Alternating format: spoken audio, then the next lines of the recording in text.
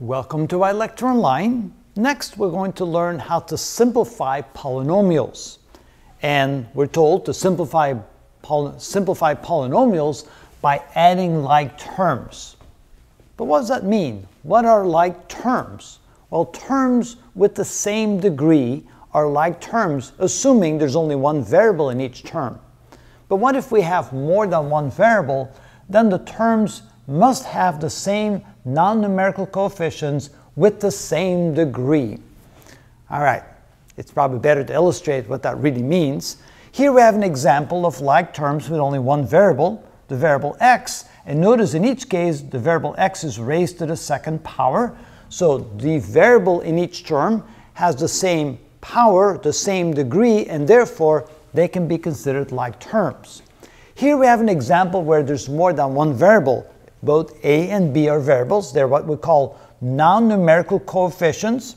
They're coefficients or they're factors that are multiplied together. And notice that in each case, a is raised to the first power and b is raised to the second power. So a has the first degree, b has the second degree, but it's the same for every term. Therefore, those terms are what we call like terms.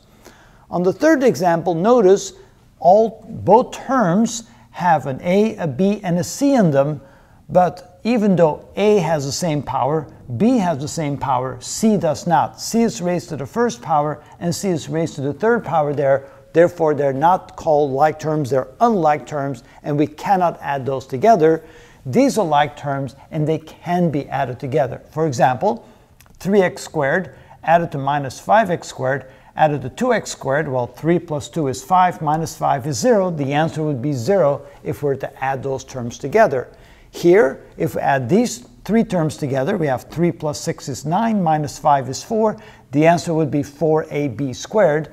And here, we would not be able to add those terms together because they are not like terms. So next, let's say we have a polynomial like this with a number of terms. Notice there's only one variable, and the variable has different powers. Now, some of the terms are the same, some of the terms are not the same. So if we're going to simplify a polynomial, we're going to add like terms together, and we're advised to start with the highest power. The highest power is this term right here, x to the third power. Notice there's only one term that contains that power, so I'm going to rewrite that over here, 5x cubed, and then I'll put a line through this term because I've already used it up. Now I look for the next power, which is the power 2, and notice I have two terms, this one and this one. They're both the same. So we have 3x squared, we have 4x squared.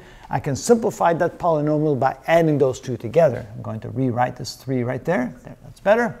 And so 3x squared plus 4x squared is equal to 7x squared.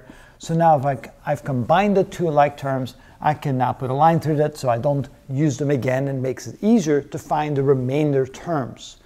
Now, remainder, I have a 2x, a minus 2x, and a plus 5x. They're both to the first power, so these two are the same. I can add those two together. Minus 2 plus 5 is a plus 3x.